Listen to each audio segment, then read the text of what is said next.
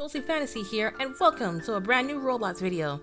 Before we go on, be sure to leave a like, comment, and subscribe, and be sure to turn on the bell to be notified every time I upload, and also to be a part of the Phoenix Squad. Anyways, it's March, and Royale High released a new update, and check it out, everyone!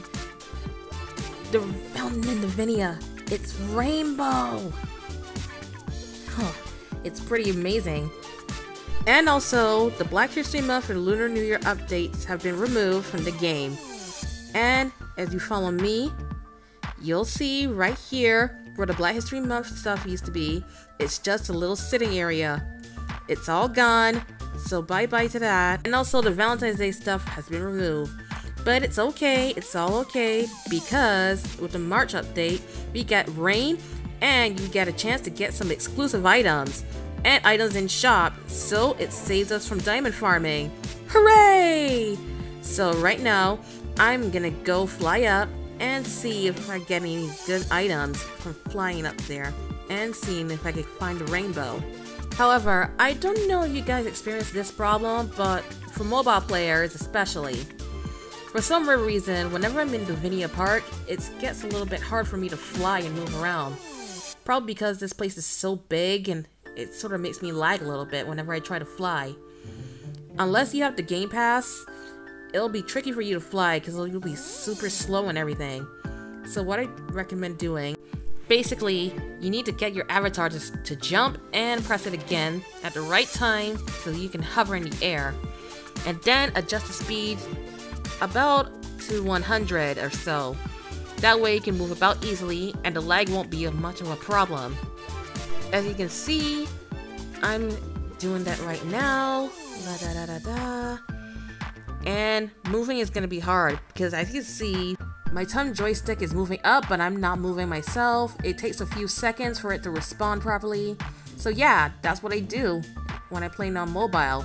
Set my speed up to a high number so that way I can move about a little bit more easier around the Vinia, that is. And wow, the Vinia really is pretty nice from up above. So this is what you do. You wait up here for a few moments until it begins to rain. It usually takes a while, so you'll be waiting for a while, so I recommend you either watch something on YouTube or whatever you want to do, because usually the rainfall comes every 15 minutes or so, according to other players. So it is going to be a bit of a wait, and so I'll come back to you guys after it starts raining. Okay guys, it's beginning to rain. It literally just started raining after I just stopped recording. But yeah, this is what I do. I'm just gonna fly up here and wait till the rain stops and look around to see where the rainbow is. Because from my experience in gaming, I think it's safe to say that the rainbows just spawn randomly at different spots in the air. I have done this before prior, but I didn't really record it at this time. So yeah, the rainfall lasts for a few seconds, and then you gotta quickly find the rainbow before it despawns again. So this is just gonna be a little bit of a waiting game till the rain stops falling.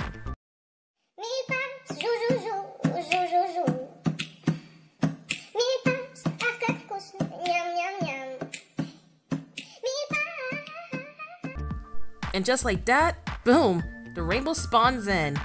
So quickly fly over to the rainbow and try to find a cloud.